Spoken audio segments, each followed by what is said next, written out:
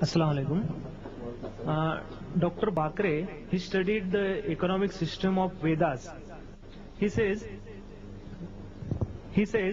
that in Vedas there is also same economic system, interest-free economy, and he also claims that if you implement in India that system, the economic imbalance, we can make our society economically balanced. So exactly in Vedas, actually same system of economic is there. If there is the same system as of Quran, then can we say that writer of that Veda is one of the prophets of Islam? Does that pose the question? Person by the name of Dr. Bakre. Bakre. That's right, the correct pronunciation is Hemji Bokre. He has said that even the Veda speaks about an interest-free economy. Is it the same as mentioned in the Quran? And if it's the same, is the author of the Vedas one of the prophets of God? Here in the first question, is it the same? I do agree that even the Vedas do specify about an interest-free economy. Even the Quran specifies the same. How you implement it can be differ. It can differ. As long as the system you're running is an interest-free system, the way of method of running can differ. This method has been devised by various people, which they have read various historical books from the Hadiths and the implementation of the various economists. Even the Vedas say it should be interest-free. As long as the economy is interest-free, inshallah it will be sustainable. Regarding the second part of the question, that if it's the same, does it mean that the Veda is a revelation of God, or does it mean that the author of the Veda is the prophet of God? One thing we should realize, that before the Quran was revealed, there were several other revelations that came on the face of the earth.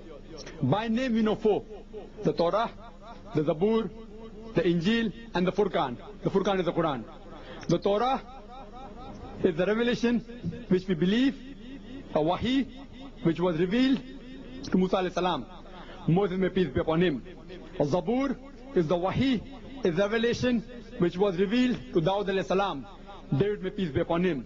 Injil is the wahi, is the revelation revealed to Isa alayhi salam. Jesus, may peace be upon him. And Furqan, that is the Quran, is the last and final revelation which was revealed to the last and final messenger Muhammad, may peace be upon him. Before this, maybe many revelations were there which we do not know name of. Four we surely know by name. Messengers in the Quran are mentioned 25 by names: Adam, Abraham, Moses, David, Solomon, Jesus, Muhammad, may peace be upon them all. By name 25. In the Hadith we find 99 by name.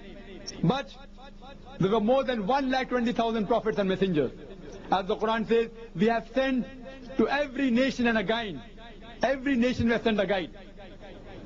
The same way, there can be other scriptures also, revealed by Allah subhanahu wa ta'ala, not written by prophets, revealed by Allah. But if you ask me, if a few points coincide in the Bible and the Quran, can you say Bible is the word of God?